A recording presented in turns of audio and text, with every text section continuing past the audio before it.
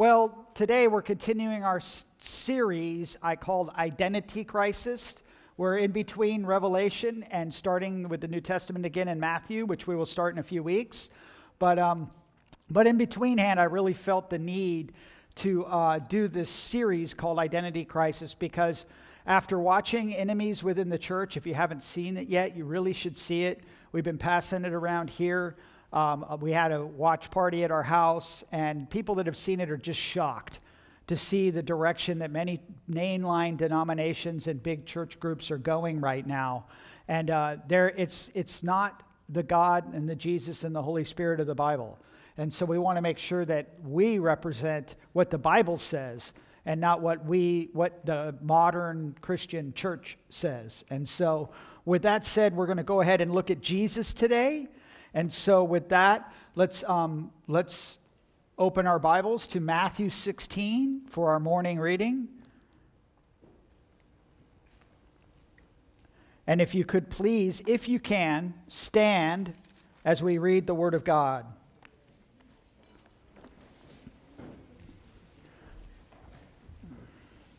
And we're going to be looking at verses 13 through 23 in chapter 16 of the book of Matthew. It's a pretty popular story that many of us know, but it kind of sets the theme and the pattern for today. So it says in verse 13, when Jesus came into the region of Caesarea Philippi, he asked his disciples, saying, "Who do men say that I, the Son of Man, am?" So they said, "Some say John the Baptist, some Elijah, and others Jeremiah, or one of the prophets." He said to them, "But who do you say that I am?" Simon Peter answered and said, "You are the Christ, the Son of the living God." Jesus answered and said to him, "Blessed are you, Simon Bar-Jonah, for flesh and blood has not revealed this to you, but my Father who is in heaven. And I also say to you that you are Peter, and on this rock I will build my church, and the gates of Hades shall not prevail against it. And I will give you the keys of the kingdom of heaven, and whatever you bind on earth will be bound in heaven, and whatever you loose on earth will be loosed in heaven." Then he commanded his disciples that they should tell no one that he was Jesus the Christ. And from that time, Jesus began to show to his disciples that he must go to Jerusalem and suffer many things from the elders and chief priests and scribes, and be killed, and be raised the third day. Then Peter took him aside and began to rebuke him, saying, "Far be it from you, Lord, this shall not happen to you." But he turned and said to Peter, "Get behind me, Satan, you are an offense to me, for you are not mindful of the things of God, but the things of men." Lord Jesus, we ask today, as we look at who you are, Jesus, that we look at these same characteristics that we saw last week for God, and we will see, Lord, that the Jesus that many people are teaching and preaching today is not the same Jesus that's recorded in the Scriptures. And so, Lord, we pray that we would be mindful of your way and your things and what you have to say about yourself, Lord, and know that you are a wonderful, beautiful Savior. Lord, that you are holy and righteous and just, and that you willingly went to the cross to die in my place. And I am forever grateful and thankful for that. I don't ever want to get a different picture of you than that. And I am thankful and grateful for you. So, Lord, be with us today as we look at these scriptures, we look at you, that we might be blessed to know you. In the name of Jesus, amen. You may be seated.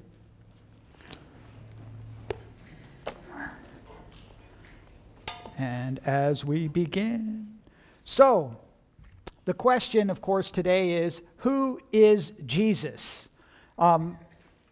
It's not the same as who is God, as almost everyone believes in Jesus. You can almost go to any religion and any person on earth and you ask them, did Jesus exist, or is Jesus a real person? And they will agree. As in God, not everybody will agree if God exists. But which Jesus do they believe in? That's the question we need to ask. And we need to know that not every Jesus that people say they believe in is the Jesus of the Bible. And it's pretty important because when you look around today, you'll see that Jesus has an identity crisis in the church. And so looking at a few verses here, and I'll let you get started on going to them, but Jesus warned us about what would happen in the last days, that there would be people that would be preaching a different Jesus. And so we would be well to heed those warnings. In Matthew chapter 24, as you see up there on the screen in verses 4 and 5, this is the Olivet Discourse. Jesus answered and said to them, talking to the disciples who asked what it would be like right before he comes again, "Take heed that no one deceives you. For many will come in my name, saying, 'I am the Christ,' and will deceive many." So there'll be many that will come in the name of Jesus, saying that we know who Jesus is, that he is the Messiah, but they will deceive many. They will have deception.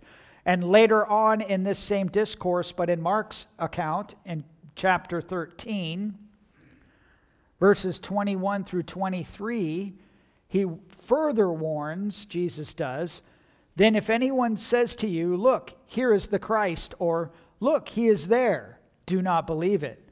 For false Christs and false prophets will rise and show signs and wonders to deceive, if possible, even the elect. But take heed. See, I have told you all things beforehand." Jesus has warned us. He's given us the clear warning in Scripture. He says that there will be those that will say, "Here's Jesus. Here's the Jesus that we believe in." Be careful, because many false Christs and false prophets will be in the world. Of course, 2 Corinthians chapter 11, Paul is warning the Corinthian church because there were those that were coming into the church that were preaching a different Jesus and a different gospel. Most importantly, not only were the Gnostic heretics coming in, but it was the Judaizers that came in and were telling the Gentiles that they had to be circumcised and follow the law of Moses in order to be saved. And they were putting up with it. They were actually believing that was the gospel that would save them. And Paul would say in chapter 11, verses 3 and 4 of 2 Corinthians, "But I fear lest somehow, as the serpent deceived Eve by his craftiness, so your minds may be corrupted from the simplicity that is in Christ. For if he who comes preaches another Jesus, whom we have not preached, or if you receive a different spirit," we'll talk about that next week, "which you have not received, or a different gospel which you have not accepted, you may well put up with it." So we need to make sure that we are following the right Jesus. The Bible is clear in the days that we're living in, there will be many who follow false Christs. And not just the obvious ones like the Jehovah's Witnesses and the Mormons. We know that they follow a false Jesus. But there will be others that will present to you a Jesus and a gospel that is not biblical. The Bible said that those things would happen. Turn to 2 Peter chapter 2. 2 Peter chapter 2 and Jude, they are both towards the end of the apostolic age, meaning in the late 60s AD, wrote their letters to say that even by then, false teachers had infiltrated the church.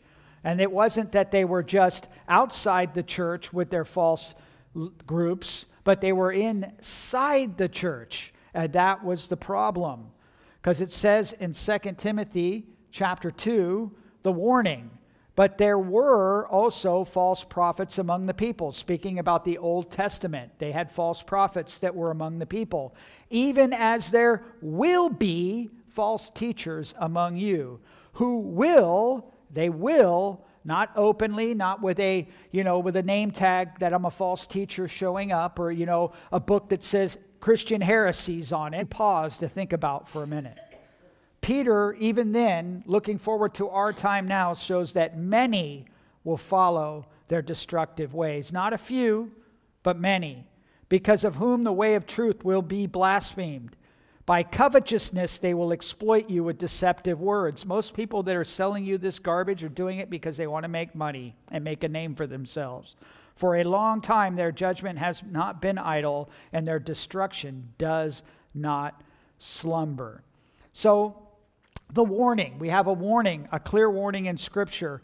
But I want you to we're going to take a moment and look at a Jesus that the world is promoting right now on $1 million ad campaign that if you're still one of those people that still watch commercials and don't have recording and fast forward like we do, you might seen one or two of these. And the thing is that if you've watched Enemies Within the Church, you'll spot it out right away. It'll be like the first 2 seconds of the video, you're going to know what's going on here. But you need to watch the photos along with what they're saying with the words to tell the whole story. So take a minute, and this is a $1 million ad campaign by donors associated with the SBC. So give it a minute here, it'll start. There was this controversial figure. Everywhere he went, people challenged him. They questioned his ideology, trolled him, called him ugly names. But he never took the bait, never raised his voice, refused to retaliate, because he believed he could change the world by turning the other cheek. Jesus had to control his outrage too. If you go to Enemies Within the Church, for more information, they have a page on there called Wokepedia, and it's really good, great articles. Also a podcast called Conversations That Matter by John Harris. Great podcast that exposes a lot of stuff that's happening in the church today. But the fact that they say that Jesus controlled his outrage, do you know that did not happen? That is not the Jesus of the Bible. Jesus willingly went to the cross. He did it out of love for you. He wasn't outraged. He didn't go to the cross and he wasn't like holding back his wrath. He went to the cross willingly, submitting to the Father to take upon God's wrath upon himself so that you and I can be saved. That is a woke Jesus that they're trying to say that people that are angry at the establishment and the government have, that's okay because Jesus was that way too. The He Gets Us campaign is not at all. What's going on here? I need to open back my books. Here we go. Okay, so here's a couple articles to kind of back all this up. This is an article from it's an article from the Capstone Report, and this is a recent article. It says, Jesus was woke, ? The He Gets Us campaign sparks criticism among conservative Southern Baptists as the organization appears to be gay and trans-affirming. Also, top SBC pastors claim the He Gets Us campaign has poor or incorrect theology about Jesus' divine nature. We just saw an example of it. The He Gets Us campaign is in some sort of partnership with the North American Mission Board, NAMB, and the Southern Baptist Convention. Now, if you remember all the stuff in Enemies Within the Church with Russell Moore and all those things, we saw all that in the movie. This is not sitting well with conservative Southern Baptists who declared the campaign woke and heretical. One leading SBC pastor said the He Gets Us campaign doesn't get Jesus, citing its heretical conception of our Lord and Savior. According to Georgia pastor Mike Stone, this is his quote, "Today, the president of the North American Mission Board and the SBC pushed evangelistic cooperation with the He Gets Us campaign, a group that suggests the sinlessness of Jesus is debatable, claims that Christ had moments of insufficiency or that Christ had worry and anxiety about the cross should his recipients of evangelism. Not evangelistic cooperation. If we had even 1/10 as much discernment as we have pragmatism." So he's just quoting, saying that they're doing this because of pragmatism and not because of discernment. And basically, if you watch a lot of these videos, there are some that suggest that Jesus that he was fallible, and you can watch many of them. It says the SBC needed Mike Stone as president. Mike Stone was at their convention, but they didn't. Instead, the woke messengers, those who bothered to attend or as reported exposed, were paid to attend the entity leadership like the North American Mission Board, which if you watched Enemies Within the Church, you would totally understand.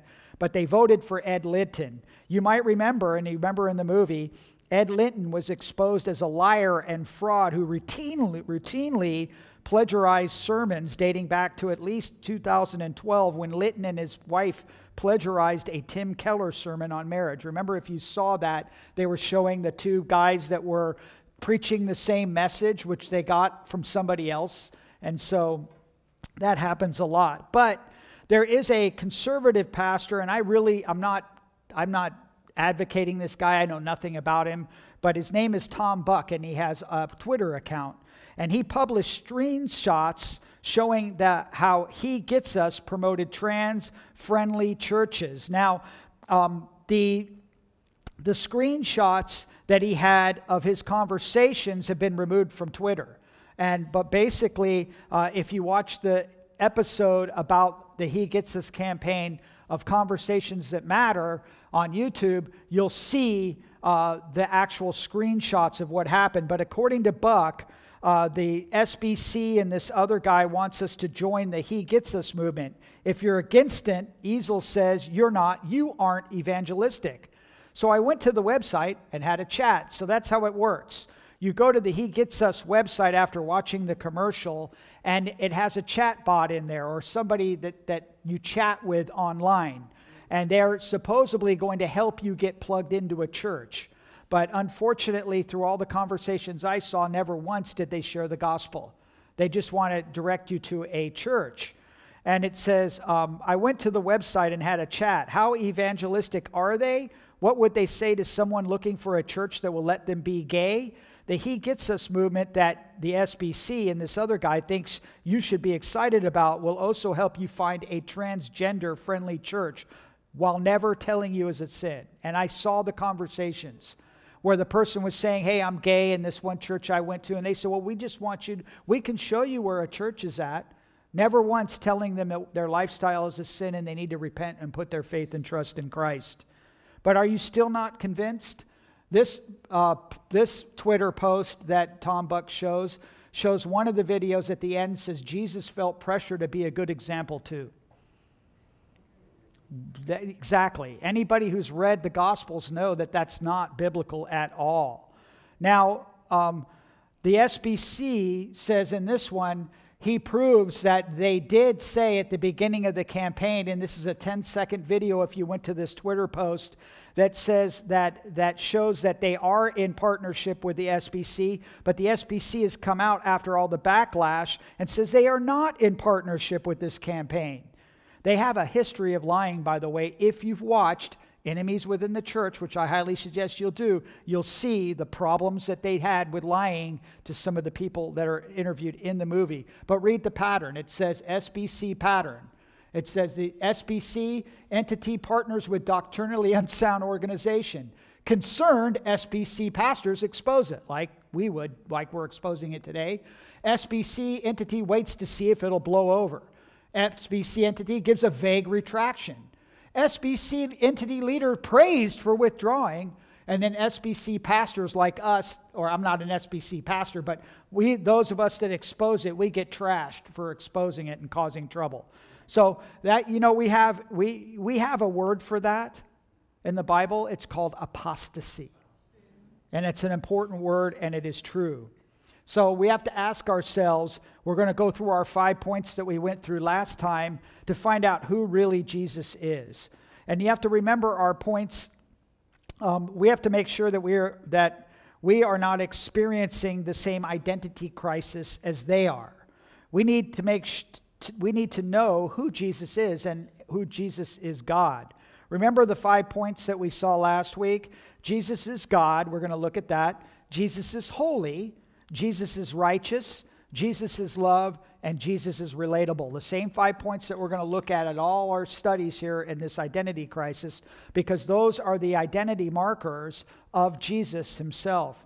Of course, we know that Jesus is God. We know that. Okay, look, these are the scriptures that we're going to look at, so I'll give you time to go there. The first place is John chapter 8. We need to remember the context is that Jesus is confronting the Pharisees who do not believe that he is the Messiah. And their big hang-up is because of Jesus' deity. They knew exactly what Jesus was claiming to be, and Jesus told them himself. And the first important one is John 8. You go to John 8 and look at verse 24. Verse 24 is extremely important. It says, "Therefore I said to you that you will die in your sins.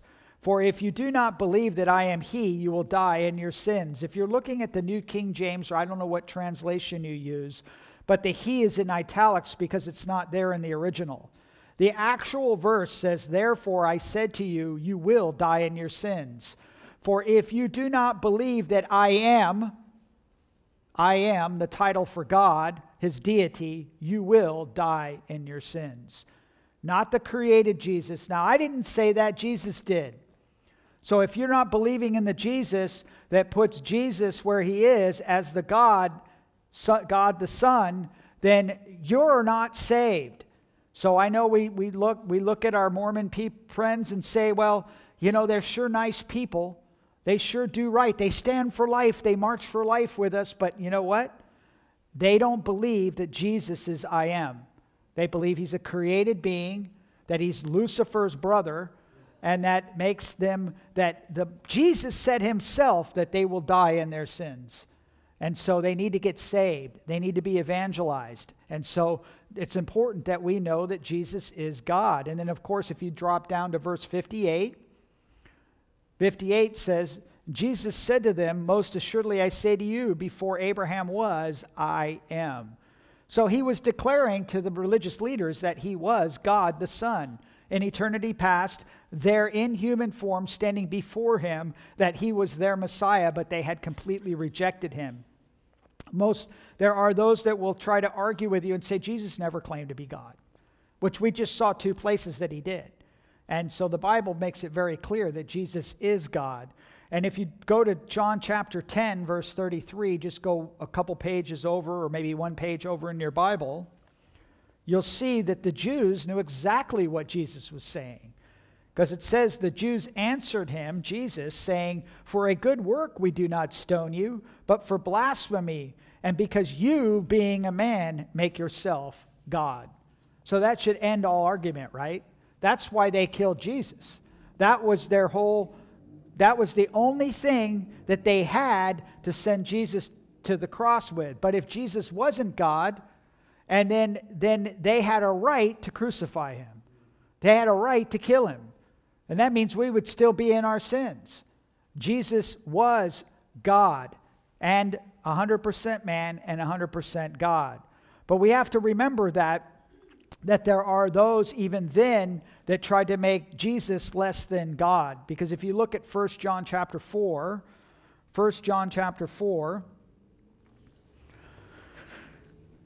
John was dealing with this because John is writing at a time to a church in Ephesus that was dealing with the Gnostic heresy that said that Jesus was not, he couldn't have come in the flesh as a man because flesh was sinful and he couldn't have been a man. And so they were saying that he was not 100% man. So it says, "Beloved," 1 John 4 verses 1, "Beloved, do not believe every spirit, but test the spirits, whether they are of God, because many false prophets have gone out into the world.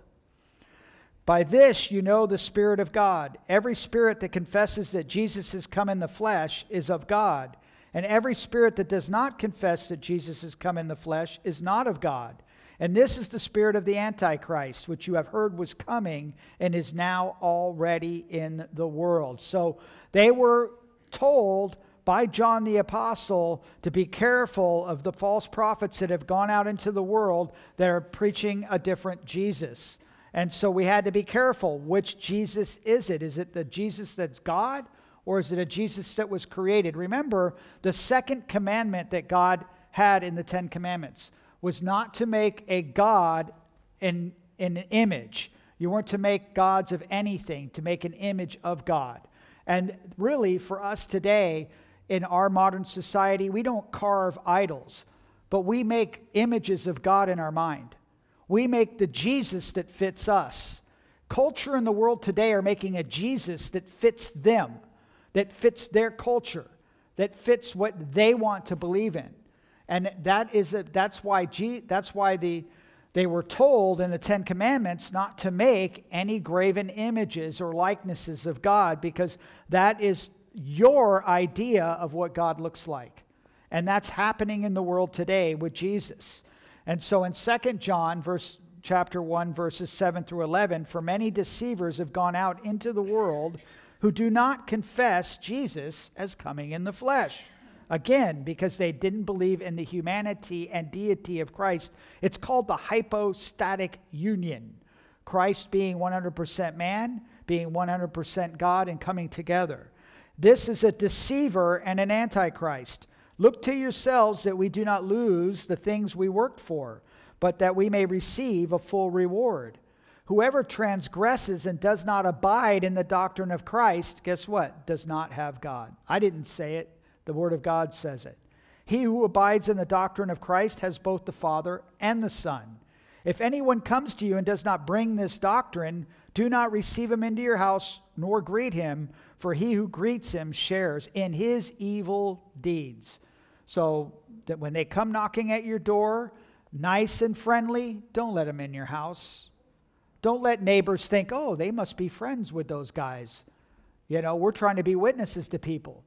We can't think that, I know Christians that like to honk and wave at the Mormons as they're riding their bikes down the street. Don't do that. Don't make them think they're okay in their sin and their false teaching. We aren't to share in their evil deeds. Anybody who claims to be one of those things doesn't need to be involved in anything that you're doing that's evangelistic or anything to do with the church, period. And so we need to be very careful. But now that we have that down, we know that Jesus is God. We know we need to watch out for those that would reject his deity. We know that he is God. We know that for a fact. But now that we have that down, we also must believe that Jesus is holy. Remember, as we said last week, that word holy means to be completely separate from all others. He is the Son of God, the second person of the Trinity. He is exclusive. There is no other but Jesus. Jesus is the only one that could come. He's the only God-man that could save. There is only one Jesus. There isn't a bunch of Jesuses. There isn't a Jesus of the Pentecostal church or a Jesus of the Baptist church or the Jesus of this church or that denomination or that movement. There's only one Jesus. He's holy. He's exclusive. There is no other. Because even the demons believe that. Remember go to Mark chapter 1. These will be the scriptures that we're going to. Mark chapter 1.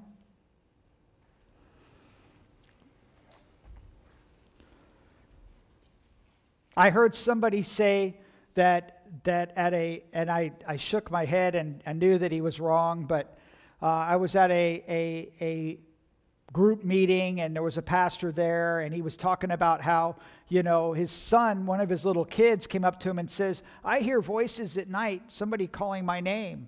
And he told him, he said, well, that's okay. Just ask them if Jesus Christ is God. And if they say, he never said what to say. Well, what if he says yes? Because the demons believe that Jesus is God. They know who Jesus is. And they tremble, right? That's what the Bible says. So why would you want to? There was more to the warning that we'll see here and that we saw in 1 John chapter 4 than just testing a demon. It has to do with the spirit of what you believe in inside your soul than it does the demons themselves. And he says that in Mark chapter 1 we see that Jesus, as Jesus goes into the synagogue, it says, now there was a man in their synagogue with an unclean spirit, and he cried out, saying, let us alone. What have we had to do with you, Jesus of Nazareth? Did you come to destroy us? I know who you are, the Holy One of God. The demons knew that Jesus was holy. They knew he was God. They know exactly who he is, but they hate him, and they want to take you down. They don't want you to believe that. So they'll do everything to step in your way. If we make Jesus less than exclusive, then we basically diminish who Jesus is, and we're falling right into the hands of what the enemy wants you to do. Because he knows that a diminished Jesus, a non-exclusive Jesus, can't save you, and you're on your way to where they're going, and you get to join in the party with them. And that's what they want.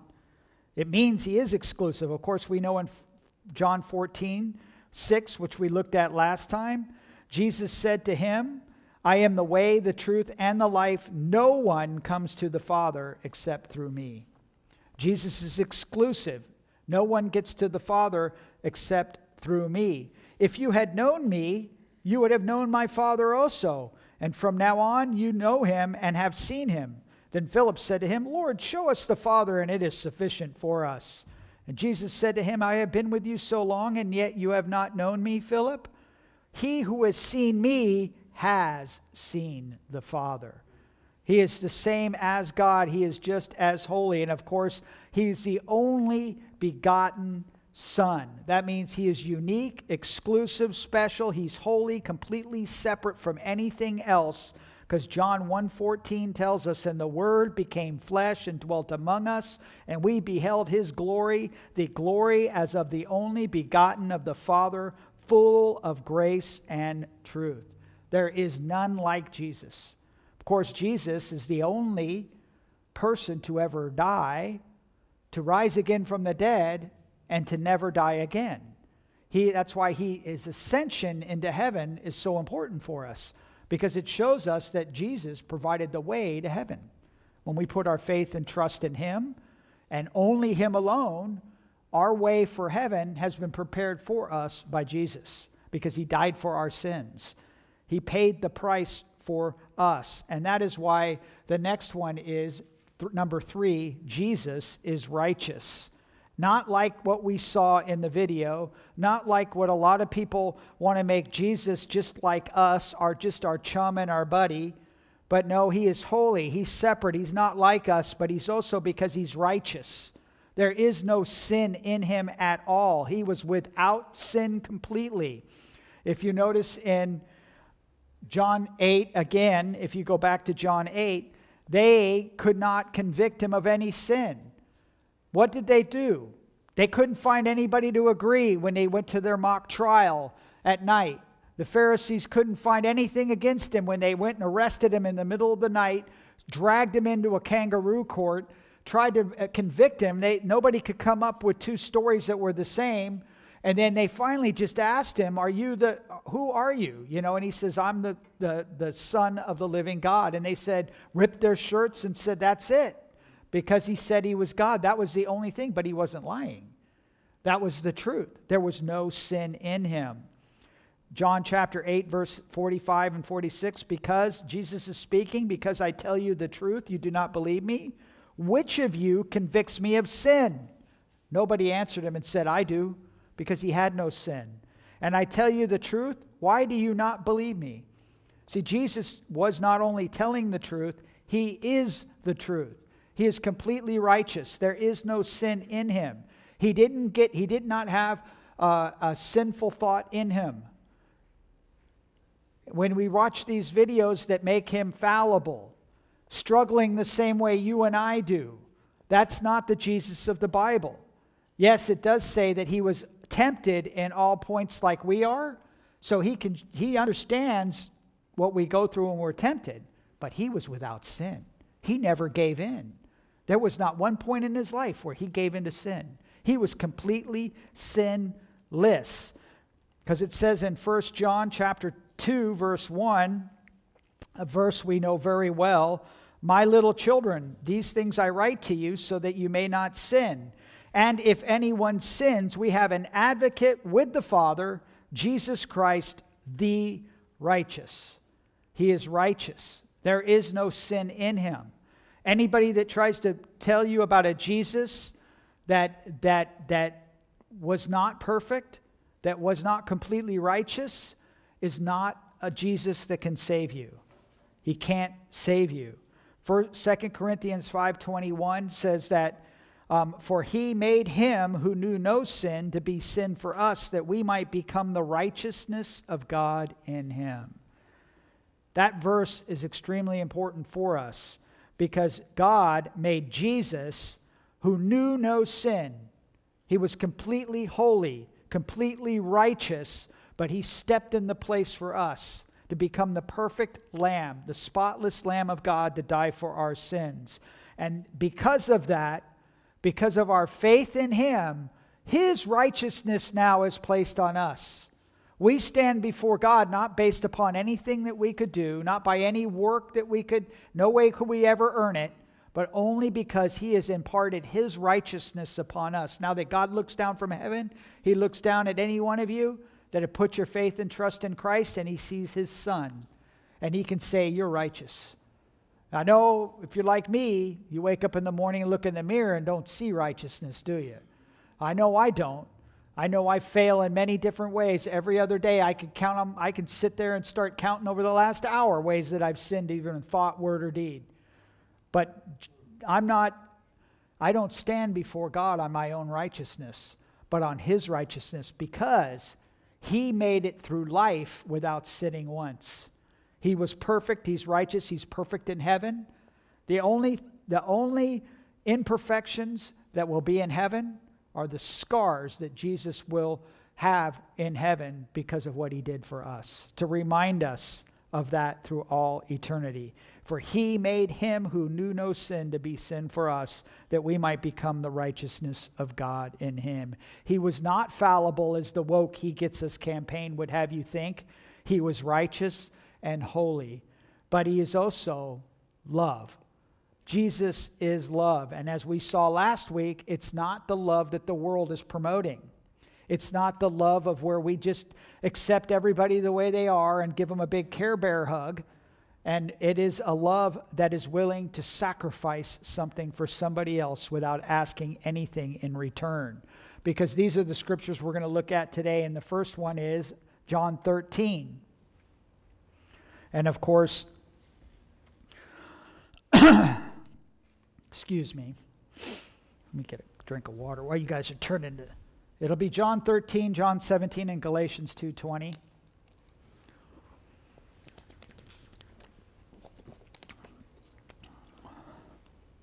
As we saw last time, God demonstrates his own love towards us, that while we were still in our sin, Christ died for us. That God so loved the world that he gave his only begotten Son. Love denotes an action. And in John 13, verses 34 through 35, Jesus, before he goes to the cross at the Last Supper, tells the disciples, "A new commandment I give to you, that you love one another, as I have loved you, that you also love one another. By this, all will know you are my disciples if you have love for one another." This is very important because we need to understand that Jesus is love and that he showed that love by dying for us on the cross. Are we willing to sacrifice ourselves for others? That's the difference between what the world loves. The love the world has is always self-centered. I could tell you that from my own experience before I was a Christian. I had 37 years of trying to find love, but it was all self-centered. It's what I can get out of this relationship. It's what makes me happy. But biblical love is what I can do for somebody else without asking for something in return. How can I bless that person with my life and serve them? And that's the idea here. Jesus is our example by showing us what love is, by dying for us, that we might have life. Remember in John 17, when he's praying to the Father, the actual Lord's Prayer, in verse 24, at the end he says, "Father, I desire that they also, whom you gave me, may be with me where I am, that they may behold my glory which you have given me, for you loved me before the foundation of the world. O righteous Father, the world has not known you, but I have known you, and these have known that you sent me. And I have declared to them your name and will declare it, that the love with which you love me may be in them and I in them." So this love that Jesus is, he imparts to us. And he's given us love by showing us what real love is. You can't know what real love is until you realize what Jesus did for you on the cross. That the price that he was willing to pay so that you would have life. People don't get that today. You know, people want a church that accepts them in their sin and not accept them to be forgiven of their sin, to see the power of Christ come upon a person to no longer be in that sin. That's what I want to see. And are we willing to sacrifice ourselves to see other people come to the place? What are we willing to give up so that somebody can know that God can forgive them of their sin? You know, we don't want to offend people today. We don't want to take people to the courtroom because they might get offended. You know, who are you judging me, man? Calling me a sinner, man? But it's not us that does that. It's God's word. If Jesus saves you from your sin, you need to know what that sin is in order to be saved from it. That's real love. And the church today isn't willing to sacrifice their name or their good standing in the community by accepting sin instead of pointing it out. Because Galatians 2:20, one of my favorite verses, this was actually one of my life verses when I first got saved, when it says, I have been crucified with Christ. It is no longer I who live, but Christ lives in me. And the life which I now live in the flesh, I live by faith in the Son of God, who loved me and gave himself for me. That is true love. That in the midst of my sin, while I was still a sinner, Christ died for me. He didn't wait until I cleaned my life up, thank goodness, because I shared my story a little bit before, that I was ready to give up. I had tried to clean myself up, and I was at the point where I was just going to go out and basically commit slow suicide, diving deep into my drug addiction, but Christ stopped me and showed me he just wanted me to trust him, that he went ahead of me and showed me how much he loved me by dying in my place and breaking the power of sin in my life. Love is action, and love is who he is. But do you know that Jesus is also relatable? Oh, come on, there we go. Jesus is relatable. He is relatable, just like God is relatable, and we'll see next week that the Holy Spirit is relatable. We're going to look at 3 sections of Scripture. Now, this is not exhaustive, you guys. You can take these 5 points that I put and go into the Bible, do word searches, and look for yourself, and it's full. All these things that I'm saying to you are all through Scripture about God the Son, God the Father, and God the Spirit, as we will see next week. But Jesus is relatable because he said it himself in Matthew chapter 11. He's told the disciples, come to me, all you who labor and are heavy laden, and I will give you rest. Take my yoke upon you and learn from me, for I am gentle and lowly in heart, and you will find rest for your souls. For my yoke is easy and my burden is light. I think that's a word that we can hear over and over again in our life as we try to frustratedly live in this world that we live in today. You know, the world's full of anxiety and unrest and worry, but we can find rest in Christ, in our relationship that he has with us. He wants to walk with us through our troubles in life, and he will, and he does, because he is relatable. In John chapter 6, we read in verse 37 and 38, all that the Father gives me will come to me, and the one who comes to me I will by no means cast out. Isn't that good news?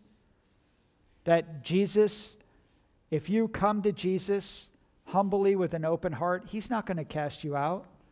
He's not going to throw you to the curb. He's not going to tell you, oh, well, you did A, B, and C today. Nope. He will by no means cast you out. For I have come down from heaven not to do my own will, but the will of him who sent me. And as we saw last week, that it's God's desire that you would turn and put your faith in his Son. He will not cast you out. If you're struggling in sin today and you want to find a place of rest, go to Jesus. He is relatable. It's not a religion.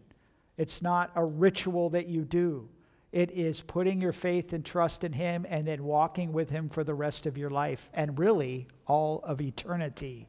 And of course, the most famous verse is Revelation 3:20.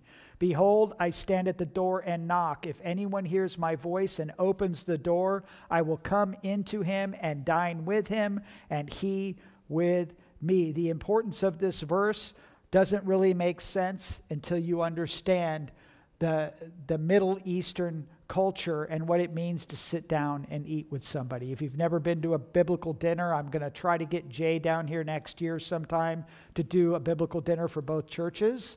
He's been chomping at the bit to get me to bring him down here, and we'll do that. And if you've never been to one, you will enjoy it because you'll understand how intimate a meal with somebody is. This is the closest thing that you can, this is the closest relationship you can have with somebody when you have a Middle Eastern meal.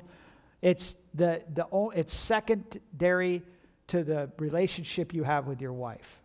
That's how intimate they see when you have a dinner with somebody. And Jesus is saying that if you open the door, if you hear his voice, he will come in and he will not just, it's not that he just forgets and forgives your sins.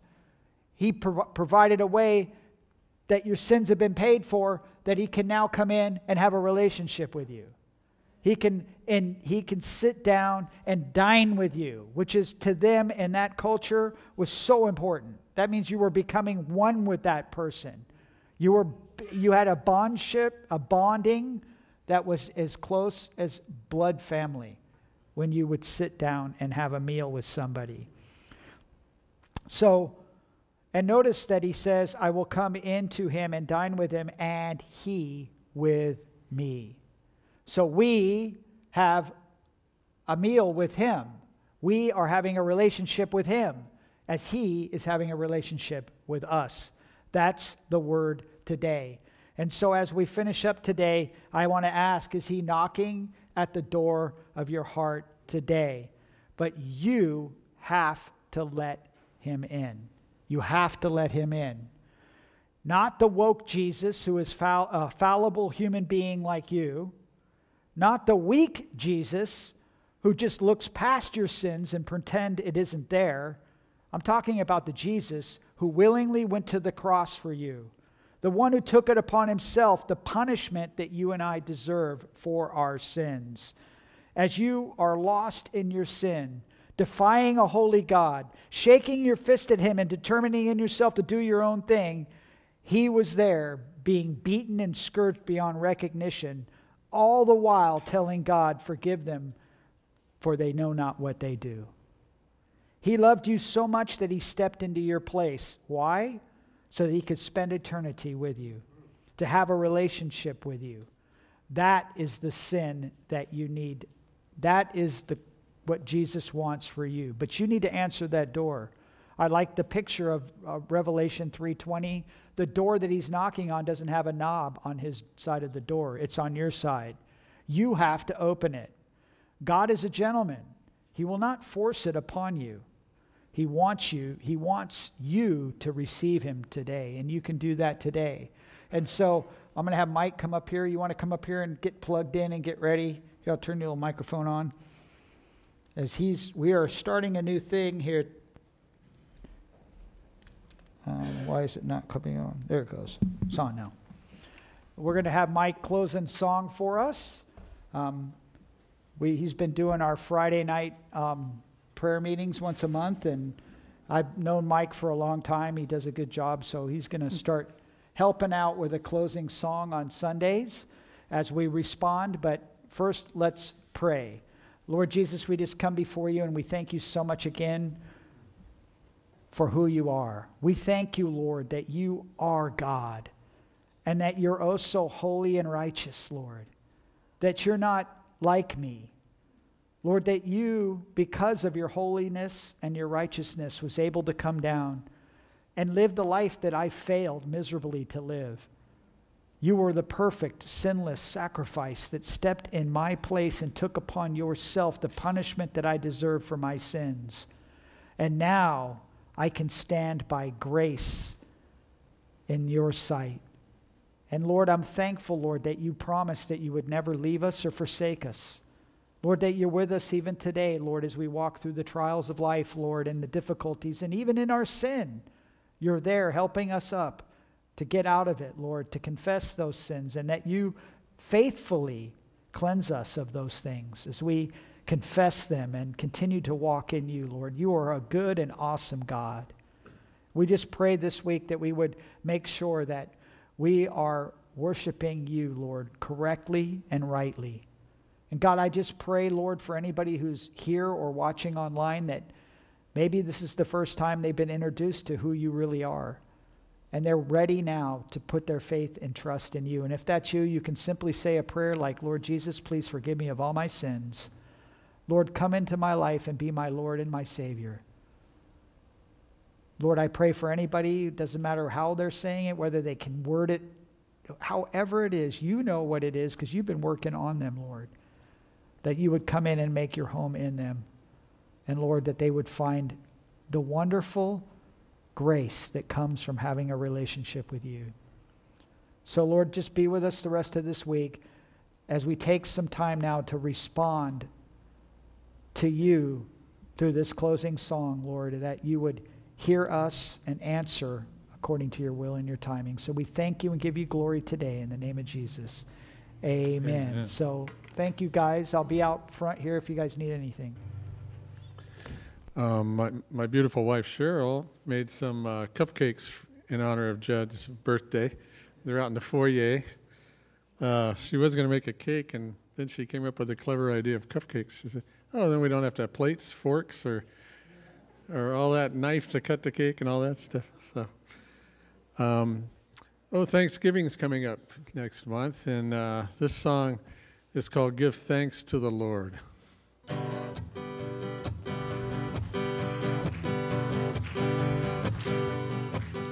Give thanks to the Lord. Give thanks to the Lord.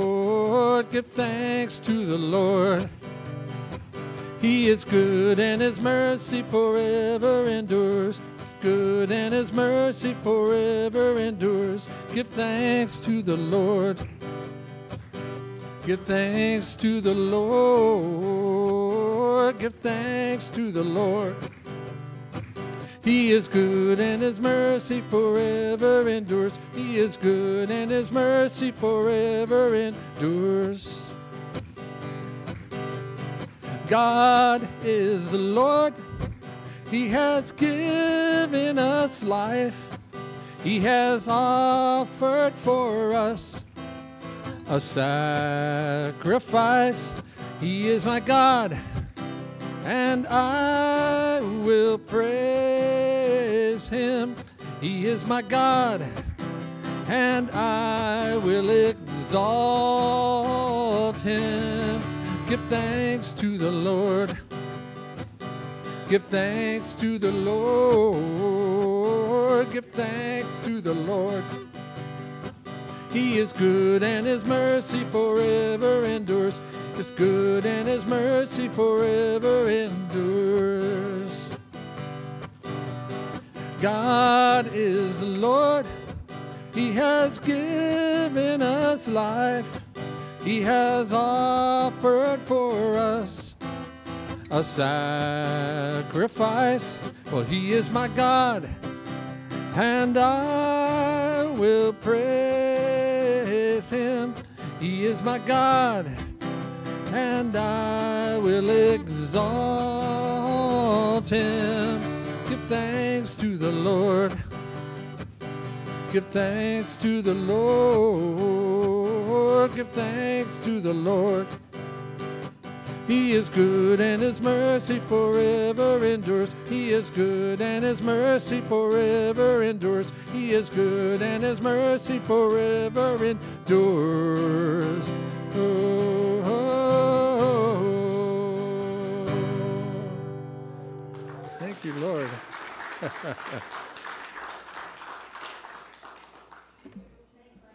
No, my pleasure.